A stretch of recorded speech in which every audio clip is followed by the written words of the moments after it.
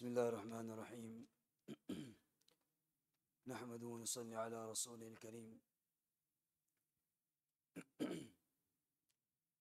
أما بعد، فأعوذ بالله من الشيطان الرجيم. بسم الله الرحمن الرحيم. قد سمع الله قول التي تجادلك في زوجها وتشتكي إلى الله والله يسمع تحاوركما إن الله سميع بصير. صدق الله العظيم وصدق رسوله النبي الكريم ونحن على ذلك لمن الشاهدين والشاكرين والحمد لله رب العالمين. رب اشرح لي صدري ويسر لي أمري واحلل عقدة من لساني يفقهوا قولي. رب زدني علما. اللهم صل على محمد وعلى آل محمد وبارك وسلم. اللهم صل على محمد عبدك ورسولك وصل على المؤمنين والمؤمنات والمسلمين والمسلمات. Alhamdulillah, through the tawfiq of Allah subhanahu wa ta'ala, we were able to perform the 27th Taraweeh Salah of this month of Ramadan, 1445, and we heard the 28th juz in the Taraweeh Salah. This 28th juz has 9 surats, Madani surats, and they have a connection to one of the surats in 27th juz, the previous juz, Surah Al-Hadid. So there's a connection between these surats. The surats which are in this 28th juz, we have Surah Al-Mujadala, Surah Al-Hashr, Surah Al-Mumtahina, Surah Al-Saf. We also have Surah Al-Jumu'ah, Surah Al-Munafiqun, Surah Al-Taghabun, Surah Al-Talaq, and Surah Al-Tahrim. So these are the 9 Madani surahs we have in this 28th juz. It begins with Surah Al-Mujadala. Surah Al-Mujadala, in the beginning, Allah subhanahu wa ta'ala, He mentions about the incident of Sahabiya by the name of Khawla bint Tha'laba. Khawla bint Tha'laba came to Rasulullah sallallahu alayhi wa sallam complaining about her husband. The husband, he said to her that you are to me like the back of my mother. So in them days, if the husband was to say this to the wife, it is known as zihar, the divorce would take place. So Khawla bint Tha'laba radiallahu anha came complaining to Rasulullah sallallahu alayhi wa sallam, saying that look, all of my life I've spent it in the service of my husband, done his khidmat as much as possible, spent all my wealth on him, my youth on him, and also gave birth to so many of his children, and now I've become old and I've become weak and I'm unable to have any more children, and my husband has given me this talaq. So it's not fair. So then she came complaining to Rasulullah sallallahu alaihi wasallam. After a short while, the Jibreel alayhi wasallam came down with the verses where Allah subhanahu wa ta'ala now says that the zihar, if the person was to do, if a husband was to say to his wife that you are like the back of my mother, then the divorce will not take place. However, he has to compensate for it by keeping a fast, or there's other rulings for this. So Rasulullah sallallahu alaihi wasallam, he narrated this to Khawla bint Tha'laba. Another point that's mentioned in this surah is Allah subhanahu wa ta'ala, He talks about whispering. That when there's two of people, they sat together and they are talking together, make sure you talk in such a way that all those people who are in the gathering, they understand what the talk is about and what the discussion is about. This is the adab of the gathering. If there's 3 of you, there's 5 of you, all 5 of you should be part of the conversation. It shouldn't be such that 4 of you are talking about one in one language and the 5th one doesn't understand what's happening. This is against the etiquette of the adab of the gathering as well. Another point that Allah subhanahu wa ta'ala has mentioned in this surah is about the adab of gatherings itself. That if there is a gathering taking place and you are told to make up your space, then fasfahu, then make that space. Make that space and make it possible. Now, if you do this, Allah subhanahu wa ta'ala will also shower down His mercy upon you. So these are the few points mentioned in Surah Al-Mujadala. The next one we have Surah Al-Hashr. In this surah, Allah subhanahu wa ta'ala, He talks about the incident that took place in Badr al-Badr, and after that Banu Nadir, and few points regarding them. Then in one of the 3 of the verses, Allah subhanahu wa ta'ala, He categorizes the ummah into 3. You have the Muhajirun, you have the Ansar, and you have the rest of the ummah. Muhajirun have already gone by. Ansar have already gone. And the qualities of Muhajirun and the sifat of Ansar, Allah subhanahu wa ta'ala has mentioned in the verse. And we are part of the third group. The third group is who? Who they make dua for the first two groups. ربنا اغفر لنا ولإخواننا الذين سبقونا بالإيمان ولا تجعل في قلوبنا غلا للذين آمنوا ربنا إنك رؤوف رحيم. That this group is such that they make dua for those who went before them and who came before them for their forgiveness. They're not one of those who have ill feelings for them. They don't talk ill about them. They don't talk bad about them. The disputes within the Sahaba is within them. We as an ummah shouldn't make any comments, or we shouldn't put our own opinions and own comments in. There was disputes. No person after the Sahaba radiallahu anhu collectively can come to the lowest Sahabi. No, collectively, or the rest of the ummah, if they were to put together all the pious and the muhaddithun and the mufassirun, everyone put together collectively, they cannot even come to the lowest level of the lowest Sahabi radiallahu anhu. So that's why we should be one of those who make dua for those, and we ask Allah that Allah do not put any ill feelings for the groups who have come by before them. And the end of the Surah Al-Hashr, the 3 verses, Wallahu alladhi la ilaha illahu alimul ghaybi wa shahada wa rahmanur rahim. Allah subhanahu wa ta'ala has given his sifat and attributes. One narration, Ma'qal ibn Amir radiallahu anhu, he narrates that Rasulullah sallallahu alayhi wa sallam, Ma'qal bin Yasir radiallahu anhu narrates that whosoever recites أعوذ بالله السميع العليم من الشيطان الرجيم أعوذ بالله السميع العليم من الشيطان الرجيم أعوذ بالله السميع العليم من الشيطان الرجيم, and then the 3 verses, والله الذي لا إله إلا هو عالم الغيب والشهادة هو الرحمن الرحيم, till the end of the surah. If he was to recite it in this manner in the morning, Allah subhanahu wa ta'ala will appoint 70,000 angels to make dua for him. And if he was to die by the evening, he will be given the rank of a martyr. And if the same amal was done at the evening time, he recited أعوذ بالله السميع العليم من الشيطان الرجيم أعوذ بالله السميع العليم من الشيطان الرجيم أعوذ بالله السميع العليم من الشيطان الرجيم والله الذي لا إله إلا هو عالم الغيب والشهادة هو الرحمن الرحيم والله الذي لا إله إلا هو الملك القدوس السلام المؤمن المهيمن العزيز الجبار المتكبر سبحان الله عما يشركون والله الخالق البارئ المصور له الأسماء الحسنى يسبح له ما في السماوات والأرض وهو العزيز الحكيم. Then from the night time till the evening, morning time, the 70,000 angels will make dua for him, for rahmat and maghfirat. And if he was to die in the evening, in night time, Allah subhanahu wa ta'ala will also give him the rank of a martyr. So this is something that we should also bring in part of our life. Then Allah subhanahu wa ta'ala has brought the Surah Al-Mumtahina, where Allah subhanahu wa ta'ala has spoken about some of the women who accepted Islam, but just to test them. Mumtahina comes from the word imtihan, where Allah subhanahu wa ta'ala tested them to see that if they were true in their acceptance and they're true in their words. Then Allah subhanahu wa ta'ala went into Surah Al-Saf, where he has spoken about the roles of mujahidun, those who stand firm against the enemy. Those who are like a solid building that doesn't move.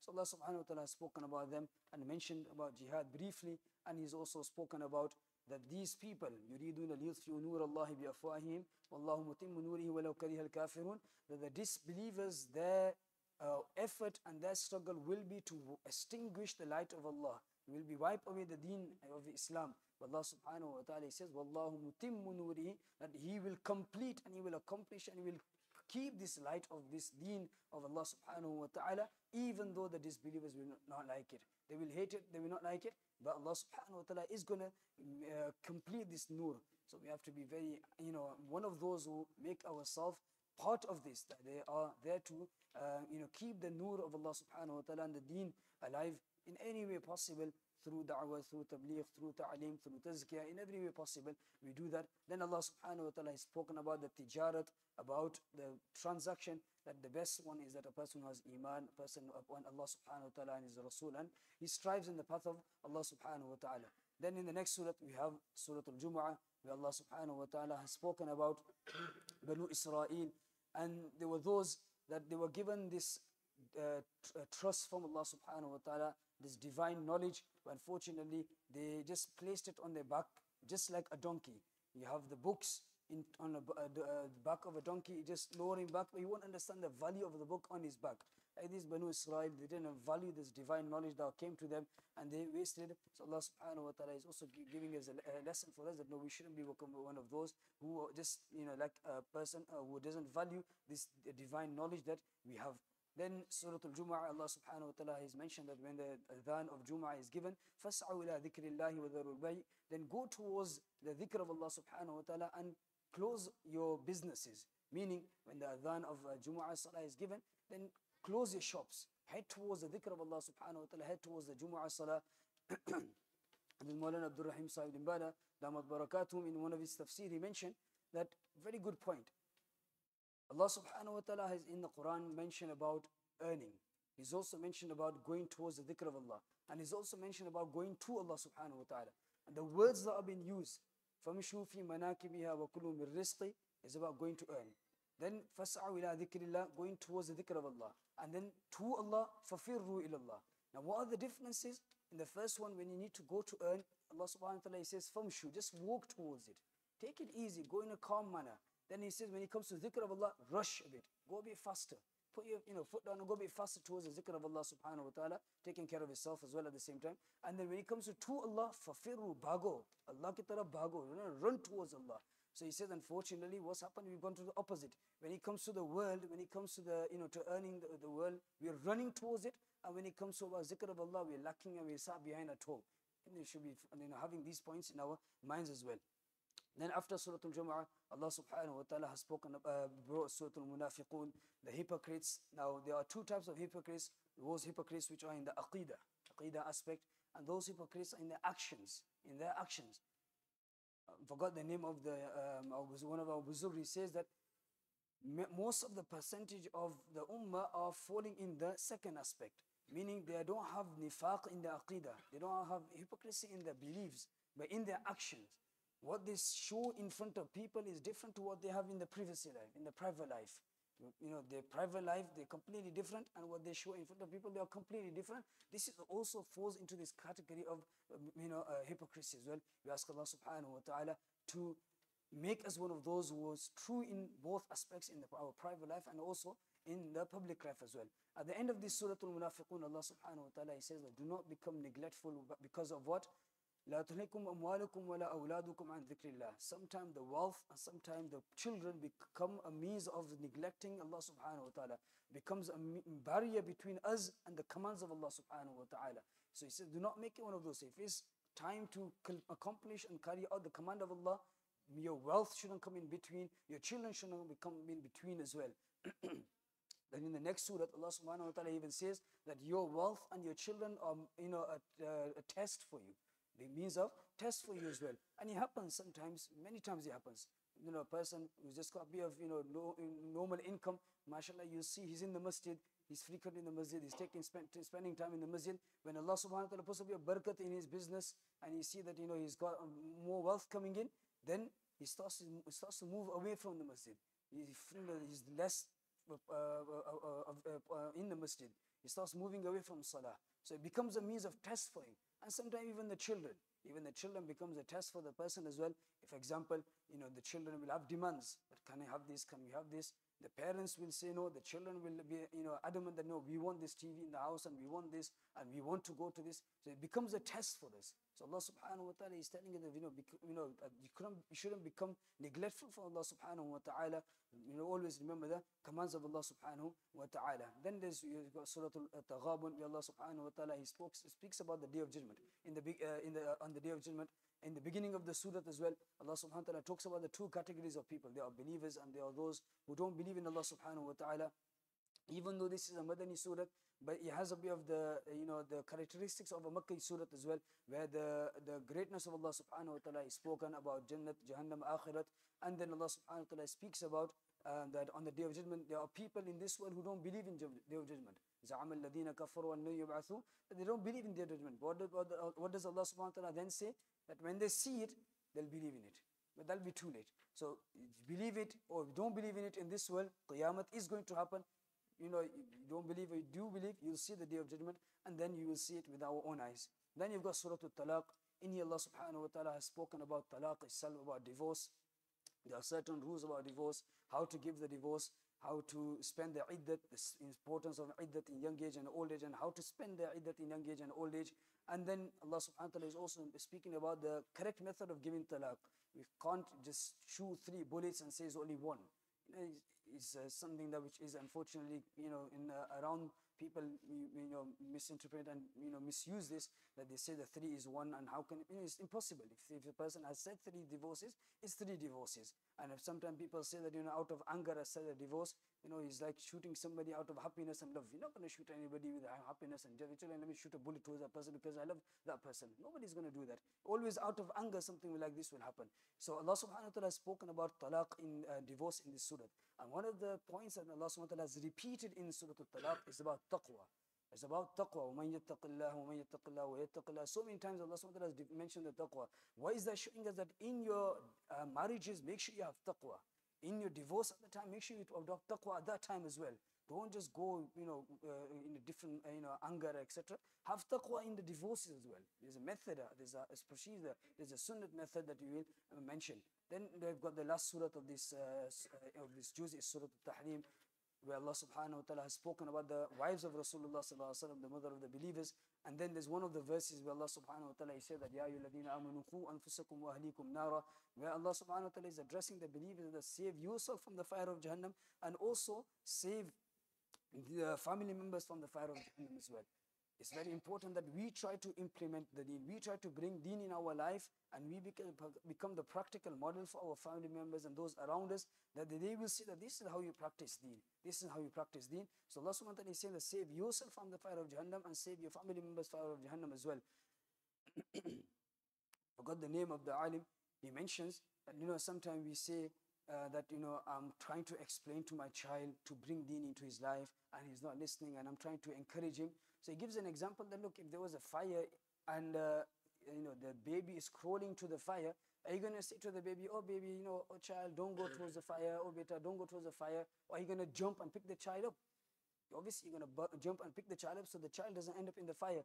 So if we are very this careful about the fire of this world, what about the fire of Jahannam? What about the fire of Jahannam? Similar example was given. There's the fire in the house in the middle of the night. What would you do? Are you just going to come out of the house and shout from outside, oh child, come home, come over, waiter, come outside the house? No, you're going to go inside, put yourself at risk and bring your child outside the house, because if you don't, you know that what the consequence will be. Like this, the Fajr time Salah, Fajr Salah is there. You can't just say, I just went into the room and called out to my daughter or my son, no, it's Fajr time, wake up, and then I went and I left it for them. No, you have to use other ways possible to make sure that they've woken up for the Fajr Salah and they prayed the Fajr Salah. So this is one of the points that we learn from this hadith as well. And then Allah subhanahu wa ta'ala speaks about the two examples of that wife who's a believer and also the one who is a disbeliever. These are the few points from this the juz number 28. Now in this surah, in this juz, we had a few surahs that were begun with yusabbihu sabbaha lillahi ma fi samawati. These are the known as musabbihat. They are known as musabbihat. There are around 5 musabbihat in the here. We got Surah Al-Hadith, Surah Al-Hashr, Surah Al-Saf, Surah Al-Jum'ah, and Surah Al-Taghabun, very close to each other. And Rasulullah sallallahu alaihi wasallam, along with these other ma'amulat that he had in the night time, he would also recite these. He would also recite these. And in Abu Dawud, there's a hadith where Rasulullah sallallahu alaihi wasallam, he mentioned that he would recite these 5 surahs in the evening time, and he say that there is one verse in there which is virtuous more than 1,000 verses. One of the verses is more virtuous than thousands of verses as well. We ask Allah subhanahu wa ta'ala to also give us the ability to bring the ma'amulat of our Rasulullah sallallahu alaihi wasallam, morning and evening, the adhkar that we have. Alhamdulillah, we have many kitab available for the adhkar of the morning, adhkar of the evening as well. We should also try to practice these in our lives as well. Inshallah, by doing this, we will see the barakat in our own lives as well. We ask Allah subhanahu wa ta'ala to give us the ability to attach ourselves to the Quran, give us the ability to implement the teachings and the commandments of the Quran Sharif as well. Tonight, as we mentioned earlier on, could be the Laylatul Qadr. Spend as much as time in ibadat of Allah subhanahu wa ta'ala. If a person has not read Salatul Tasbih yet, he's not had the opportunity, and tonight could be an opportunity where we spend time in reading Salatul Tasbih. There was a cause at the back, I don't know where they've gone. The method of Salatul Tasbih, the person doesn't know, you can ask that how the Salatul Tasbih should be performed. The Abbas radiallahu anhu was emphasized, the uncle of Rasulullah sallallahu alaihi wasallam, and he told him that, look, if you are not able to pray it on a weekly or daily basis. At least have it once in your lifetime. If a person prays it in the correct manner with the correct focus, Allah subhanahu wa ta'ala could possible that could wipe away all of his sins. So therefore, night of Qadr is possible. So spend the night in ibadat. And there are many, other ma'mulat that we can also have. For example, if a person recites Surah Al-Ikhlas 3 times, he can get the reward of entire Quran as well.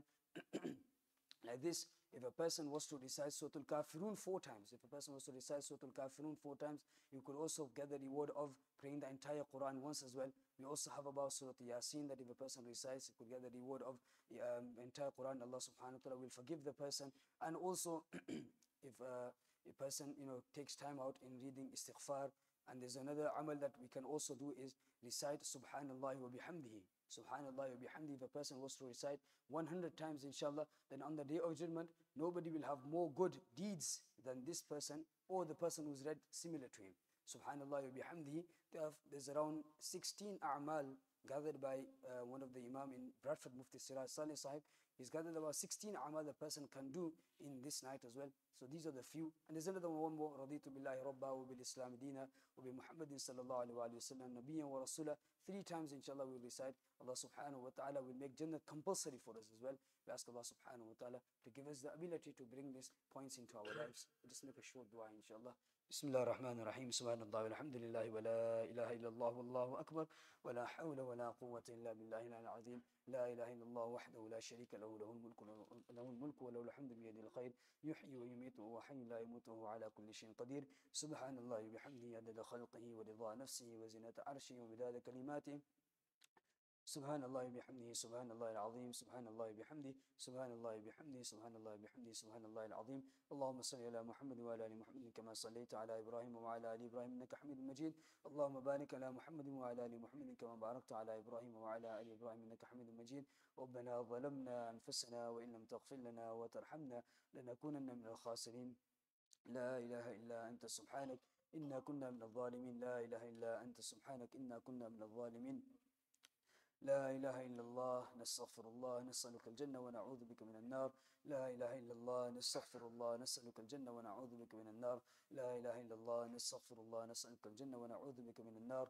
اللهم أجرنا من النار اللهم أجرنا من النار يا حي يا قيوم يا حي يا قيوم يا حي يا قيوم برحمتك نستغيث أصلح لنا شأننا كله ولا تكلنا إلى أنفسنا طرفة عين اللهم حبب إلينا الإيمان وزينه في قلوبنا وكره إلينا الكفر والفسوق والعصيان واجعلنا من الراشدين. O Allah, make Iman beloved towards us. O Allah, make good amal and good deeds beloved to us, and also beautify it in our hearts, and make gunah and sin and ma'asiyat and disobedience dislike to us, so that we can refrain from sins. اللهم اجعلنا هادين مهتدين غير ضالين ولا مضلين اللهم إنا نسألك الهدى والتقى والعفاف والغنى اللهم اهدنا واهد بنا واجعلنا سبلا لمن اهتدى. Allah, guide us towards the right path, the path upon those whom you have favored from the Nabiyyun, from the Shuhada, from the Salihun and Siddiqun. Allah, make us the means of guidance, and make us means of guidance for the entire ummah.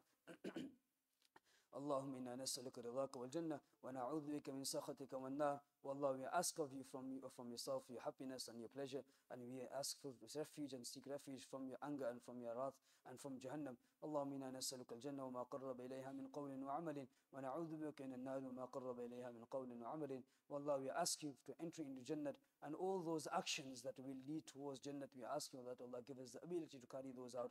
And Allah, we ask for protection from the fire of Jahannam, and all those actions that will lead towards Jahannam, we ask for protection from that as well. اللهم اجعلنا من اتقاء النار اللهم اجعلنا من اتقاء النار اللهم اعتق رقابنا ورقاب ابائنا ورقاب امهاتنا ورقاب ازواجنا ورقاب اولادنا من النار. Allah, protect us from the fire of Jahannam. Allah, protect us from the fire of Jahannam. The first 10 days of our mercy, Allah, we had mercy upon us. The second 10 days were of forgiveness. We ask Allah that Allah forgive us. And the remaining 10 days are from salvation of the fire of Jahannam. We ask Allah that Allah give us salvation and free them from the fire of Jahannam. Allah, every day at the time of iftari, forgive a large amount of people. Allah, make us one of those that we have also forgiven. Allah, protect us from one of those who have been cursed upon, as we heard in the hadith of Rasulullah sallallahu alaihi wasallam, where he says, Ameen, to those people who get the month of Ramadan are not forgiven. Allah, we ask us to be protected from falling this into category. Allah, grant us Laylatul Qadr, grant us the virtue of Laylatul Qadr in this year, and also any more years to come in our life. We ask Allah subhanahu wa ta'ala that Allah grant us the barakat and the blessings of the month of Ramadan. Also make us value the month, the last 10 days of the month of Ramadan. We value the Laylatul Qadr as well. Allah, have mercy upon us, have mercy upon the Ummah of Rasulullah sallallahu alaihi wasallam. All those Muslim men, women, young, old, children, wherever they are suffering, Allah, have mercy upon them. Allah, have mercy upon them. Through the barakah of the month of Ramadan, through the barakah of the tilawat of the Quran, through the barakah of these gatherings that we have, Allah, have mercy upon them. Allah, open the doors of your mercy. Allah, open the doors of your mercy. Allah, all the suffering they are going through, Allah, remove that difficulty. Allah, remove the difficulty and grant ease for them. Allah, grant ease for them. Allah, all those who are suffering in Palestine, our Muslim young children, our elderly, our mothers, sisters, brothers, all those who are suffering only for the sake of the protection of Masjid al-Aqsa, Allah, grant them great amount of rewards that they deserve. Those who have passed away, Allah, those who have been martyred, Allah, grant them the ranks of martyrdom. And all those who are alive in this world and they are injured, Allah, make it means available for their treatment and for their cure. And those who are going through the difficulty of staying in tents and food and famine, Allah, make shower your mercy upon them, make food available for them, safety available for them, make shelters available for them. And Allah, protect Masjid al-Aqsa. Allah, protect Masjid al-Aqsa and protect those who are protecting the Masjid al-Aqsa. Allah, make us one of those who are protecting Masjid al-Aqsa in all ways possible, and make us one of those who are also protecting the sanctity of Haramain Sharifain, Masjid al-Haram and Masjid al-Nabawi sallallahu alayhi wa sallam as well. Allah, protect Masjid al-Aqsa as well, and protect Masjid al-Haram, Masjid al-Nabawi sallallahu alayhi wa sallam. Allah, whatever good we need to ask, Allah, we ask from that, and whatever evil we need to seek protection from, we ask protection from that. Allahumma inna nas'aluka min khayri ma sa'alaka min nabiyyika sayyidina Muhammadin sallallahu alaihi wa sallam, wa na'udhu bika min sharri ma ista'adha min nabiyyika sayyidina Muhammadin sallallahu alaihi wa sallam. Anta al-musta'an wa alayka al-balagh, wa la hawla wa la quwwata illa billahi al-'ali al-'azim. Ya Hayy Ya Qayyum, Ya Hayy Ya Qayyum, Ya Arhamar Rahimin, Ya Arhamar Rahimin. Allah, forgive us all the shortcomings that we have in the month of Ramadan, in our fasting, and during the other times. Allah, all the shortcomings, forgive our shortcomings. And Allah, the Huffaz who have been leading Taraweeh Salah, Allah, grant them the great reward that they deserve. All the mihnat and the effort they have been going through, and all that struggle and all that tension that they've been going through, that every tension and every moment of their life and all that struggle, Allah subhanahu wa ta'ala grant them great reward in this world, and make great rewards in the hereafter, and make it a means of sadaqah jariyah for them, and make it a means of them strengthening their iman and strengthening their ta'alluq with the Quran and strengthening their ta'alluq with Rasulullah sallallahu alaihi wasallam. Allahumma ameen. Jazallahu anna Muhammadin sallallahu alaihi wasallam wa ahlu. ربنا تقبل منا إنك أنت السميع العليم وأرنا مناسكنا وتب علينا إنك أنت التواب الرحيم. سبحان ربك رب العزة ما يصفون وسلام على المرسلين والحمد لله رب العالمين برحمتك يا أرحم الراحمين آمين.